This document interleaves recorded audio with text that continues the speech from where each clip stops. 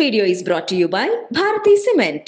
So Shakuntala character సమాంతానే వేయాలని చెప్పి అందరినీ షార్ట్ లిస్ట్ చేశాక వై నాట్ అని అనుకున్నామని నాన్నగారు చెప్పారు గుణశేఖర్ గారు. కానీ దేవమోహన్ గారిని పట్టింది మీరేనా? అవును, నేనే. సో ఎలా how did he strike come అంటే యువర్? సో సమాంతాని ఫస్ట్ అనుకున్నాము, శకుంతలకి చాలా బాగుంటుంది. ఎందుకంటే ఇది శకుంతల అనగానే that stereo type of only Apsara లాగానే చూడకుండా we were going to talk about ఆమె జర్నీ. సో ఒక ఎమోషనల్ జర్నీని క్యారీ ఆఫ్ చేయగలిగే ఒక స్ట్రాంగ్ పర్ఫార్మర్ అంటే ఇంకా మనకి ఇప్పుడు ఉన్న వాళ్ళలో Samantha is the best.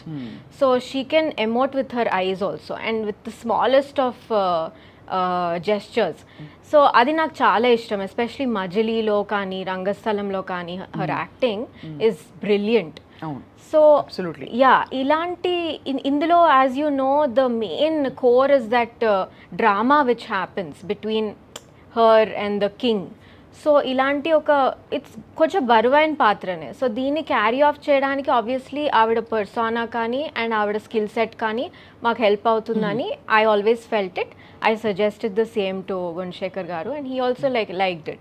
But when it came to Dushyantudu anagane, the character itself only speaks of a rajasam, that looks, that handsomeness. Ante even like a ముని దగ్గర పెరుగుతున్న అప్సరాకి పుట్టిన ఒక అమ్మాయి కూడా లవ్లో పడేంత అందంగా ఉండాలి అబ్బాయి అని అనుకుంటా ఉన్నాం. We thought will go for someone fresh only. ఆ ప్రాసెస్లో నేను అప్పుడు లాక్డౌన్ వచ్చింది మనకి యాక్చువల్లీ కోవిడ్ టైంలో. So then I was watching film called సూఫియం సుజాతయం, అది మలయాళంది.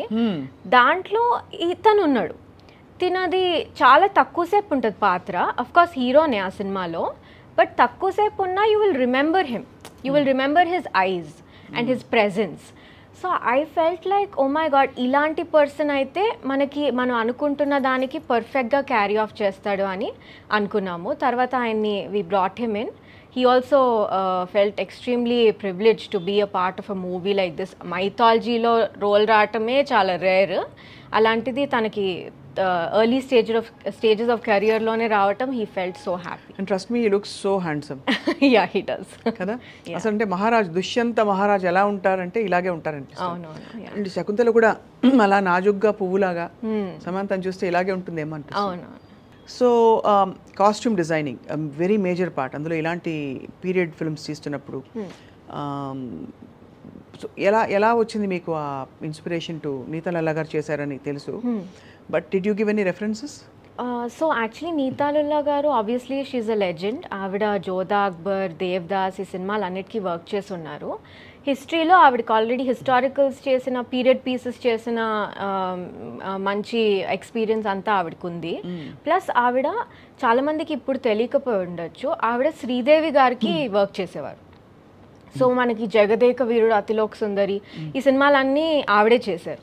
సో ఆవిడ ఎక్స్పర్ట్ అయితే pro. She is an expert and pro and she has that mythology interest కూడా ఆవిడకి ఉండటం. ఆవిడకి హైదరాబాద్ నేపథ్యం ఉంది కొంచెం, సో అదంతా కూడా హెల్ప్ అయింది. సో ఆవిడ ఓన్ రీసెర్చ్ చేసుకున్నారు. సో షీ సజెస్టెడ్ మనం ఫారెస్ట్లో శకుంతల ఆ ఫేజ్ ఆఫ్ లైఫ్లో ఉన్నప్పుడు ఆర్గానిక్ ఫ్యాబ్రిక్స్ వాడదాం, వైట్ వాడదాం, ప్యూరిటీని సిగ్నిఫై చేసేలాగా. తర్వాత తన జర్నీని బట్టల్లో ఎంత చక్కగా చూపించారో అసలు ఆ కాస్ట్యూమ్ డిజైన్లో అండ్ ఆల్. అండ్ మనకి యాజ్ మిలెనియల్స్ ఇప్పుడు చూస్తే పాత మైథాలజీ పాత్రలు మనకి ఎంత ఇష్టమైనా వి ఫీల్ లైక్ కొంచెం over do చేశారేమో, it was like over the top ఏమో ద కాస్ట్యూమ్స్ అని అనిపించవచ్చు.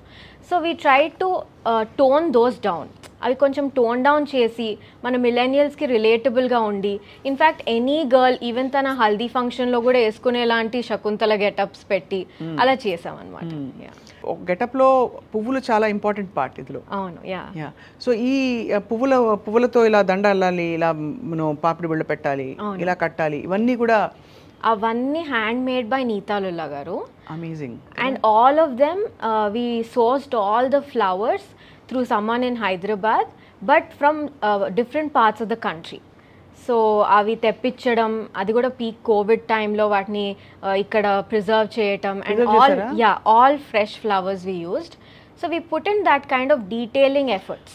అంటే మామూలుగా నాకు అనిపిస్తుంది, ఇప్పుడు మా ఉన్న బట్టలు మేము వేసుకుని 4 షోలు చేయడానికే అబ్బో బట్టలు తీసి పెట్టుకోవాలా, ఇస్త్రీ ఇవన్నీ ఉంటాయి. Of course you have a team in place.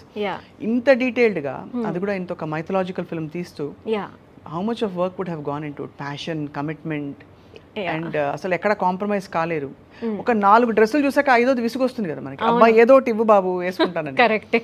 అలాంటిది to go through that kind of process అంటే because we just love art అండి. మా ఫ్యామిలీయే we love art forms, we love dance, we love all these things. So maaku innatega we enjoyed every bit of work.